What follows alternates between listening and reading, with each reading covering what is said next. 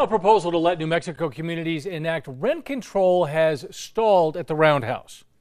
Prices have skyrocketed, and so even the basic increase in wages that we instituted in 2019 are insufficient by far.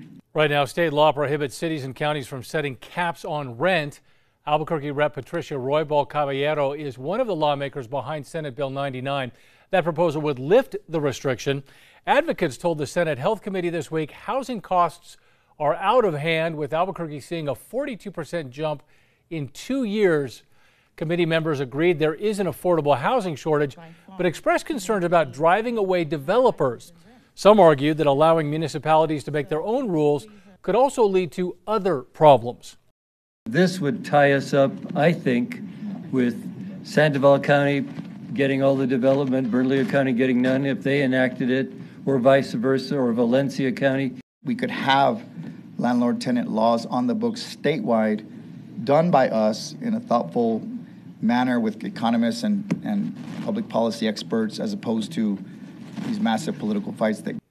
The committee voted to table that bill.